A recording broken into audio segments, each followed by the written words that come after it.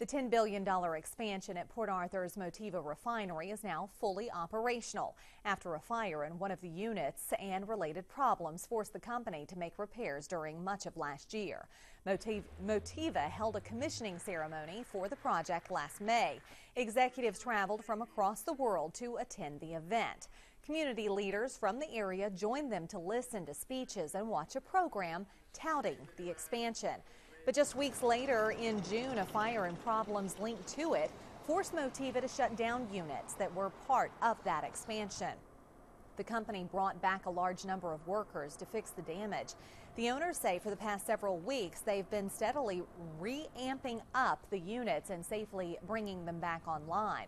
Today, the owners announced the refinery is once again operating at full capacity, processing about 600,000 barrels of crude oil each day. It's one of the largest refineries in the world.